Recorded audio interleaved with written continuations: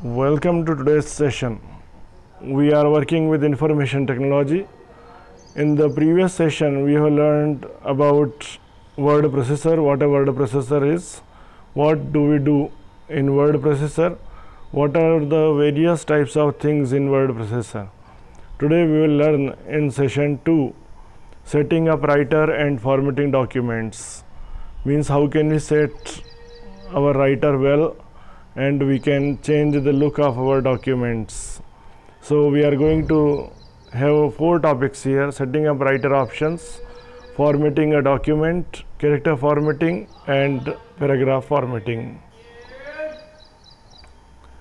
As we know that any document may look good only when we are working well with our document. So first of all, we should know or we should understand that how our document is going to look. It matters a lot. So we need to set up our writer so that we can type well. To set up the writer, we can go to settings of the same, and from there we can change. Here we can see there, we can click on OpenOffice Writer, and from here we can go to general options. Many options are given there: view, formatting aids, grid, basic fonts, and many more are there.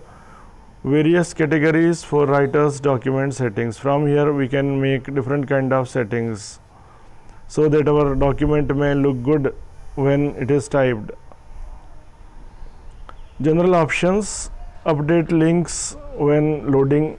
Depending on your work patterns, you may not want links to be updated when you load a document. For example, if your file links to other files on a network, you won't want those links to update when you are connected to the network. Second thing, update fields and charts automatically. Updating fields and charts takes time, so decide if you want fields or charts to update automatically, as it may affect the performance. Setting tab stops means when we press the tab key, so where the tab should go, we can set the tab settings. And to do so, we can just click on the general options, and from there update links when loading, always, on the request, never. We can set all such kind of things.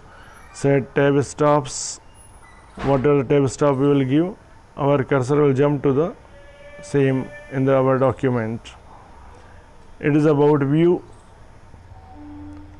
how our document can be there on the screen. So what kind of view we need, these all settings can be done from here. Set view options from here. Then formatting aids options. Formatting is an important part of any text document, as it controls how your text will appear. Many settings help and aid in formatting, such as position of tab marks, where paragraphs has ended, where you have added a line break or a page break, alignment of the text, and many more such things. So whatever the kind of changes, whatever settings you want to make, these all you can make from here. You can go to the options there, then click on formatting aids, display of paragraphs and custom hyphen, whatever you want to select the option, we can select from here. Then it is about the set of spacing and visibility area. Many options are given there in the general.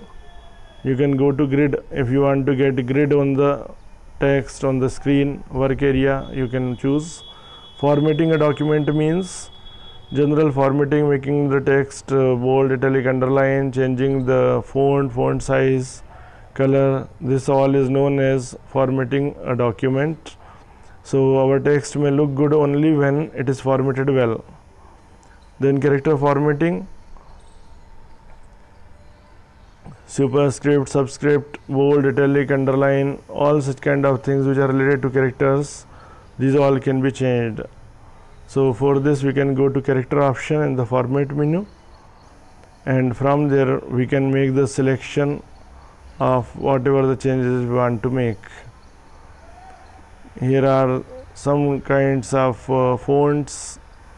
So for this you can click on the format menu, go to character menu, and you will find in font, if you want to change the font of your text, font effects are given there, position, hyperlink, background, many more options are there.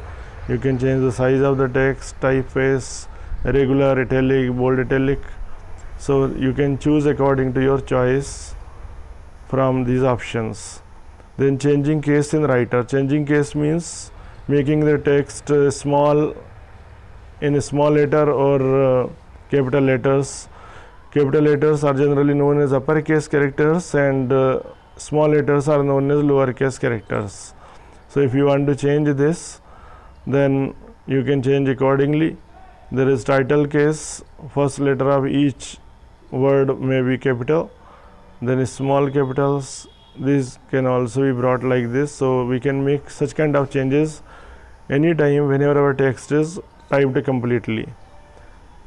To change the font color, we can go to format menu, go to character, and you will find the screen there. From there you can change the color of the text. We have already learned about alignment of the text on the screen. So alignment, we already know that setting of the text means how our text is to appear to the left side, right side, to the center, or justified. Left alignment, all the text will come to the left side, center will go to the center. Right aligned, all the text will be typed from right side, it will be aligned to right. Justified, from left to right we can type well. So generally when we want to type any matter or in document, so we make use of justified.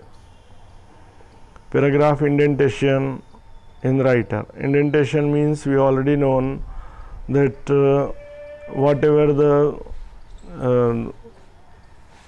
the space is there between the paragraph and margin, so our text may appear inside or outside, so that is known as indenting of the text. We can set it according to our choice, as it is already shown here in the picture. You can understand.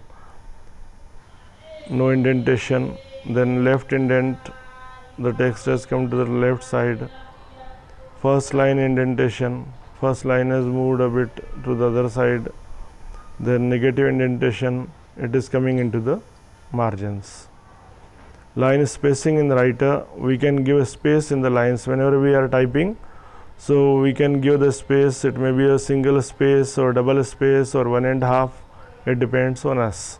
So when we are typing any document, we can give the space between the lines. We can set the spacing between the paragraphs also, and we can go to format menu and then click on paragraph command. From there you can make the changes there. Paragraph border and shading can also be changed from here. So we can give the border to the paragraph, or shading can be changed from here. This all is practical work. So when you are working with this, you can follow it well. So hope all of you might have got something more in word processor today. And with this our second session is over. Do work with the same at home. So try to do something yourself. For changing paragraph settings, you can go to format menu, click on paragraph. Paragraph dialog box will appear. All the tabs are given there. You can make use of those tabs and you can change accordingly.